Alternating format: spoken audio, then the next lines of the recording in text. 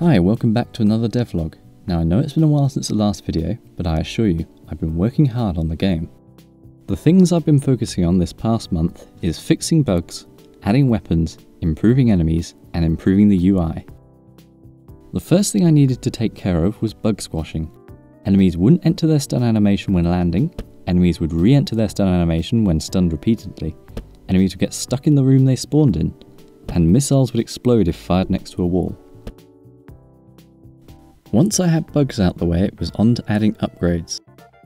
Now you know how I mentioned the upgrade tree in the last video?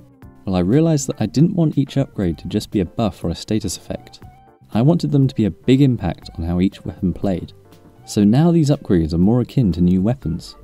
So far I've added 2 upgrades for the machine gun and 2 for the missile launcher. For the machine gun we have chain gun and heavy cannon. The chain gun deals heaps of damage, slows movement speed when firing, and overheats if fired for too long. The heavy cannon fires big projectiles that knock back smaller enemies, and can shoot enemy missiles out of the air. For the missile launcher, we have EMP missile and multi-missile.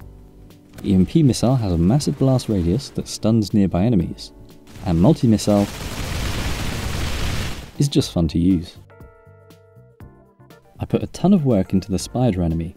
I rewrote the AI so that they move around more, I added a new attack that uses their turret, I added a turning and landing animation, I made attacks now fire from the correct positions, and I added a little animation to its artillery attack.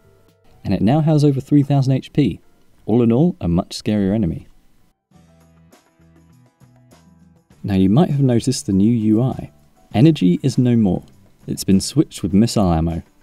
When I started this project, I thought that having multiple weapons that use energy would be fun, but in testing I found that wasn't the case.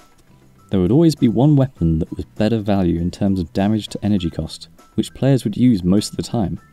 So now it is missile ammo, only used by the missile launcher. It is no longer out of 100, now it is divided into groups of 3. Every 3 pickups a player gets gives them another missile. Another part of this new UI is the new crosshair. It has a sweet lock-on animation and displays different information depending on what you're locked onto. It also includes an enemy health bar at the top. Now for the small changes.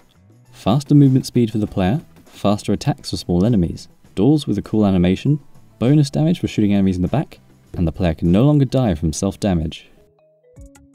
So I think that covers everything I've been working on recently. I'd like to take a moment to talk about my next steps. The first thing I need to do is texturing. So far the player and enemies don't have a proper texture. I've been putting it off to work on the mechanics of the game instead, but it's definitely time for me to come back to it. The other thing I need to focus on is the level. I want to integrate the tutorial into the first level so as not to break the flow of gameplay. My plan is for the facility the player starts out in to act as a kind of tutorial area, and then later in the level it opens up into the outside world.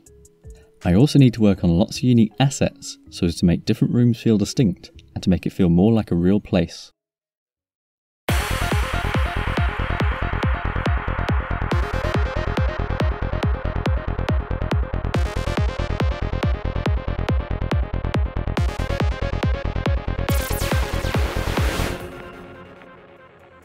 Well, that's what I've been up to over the past month.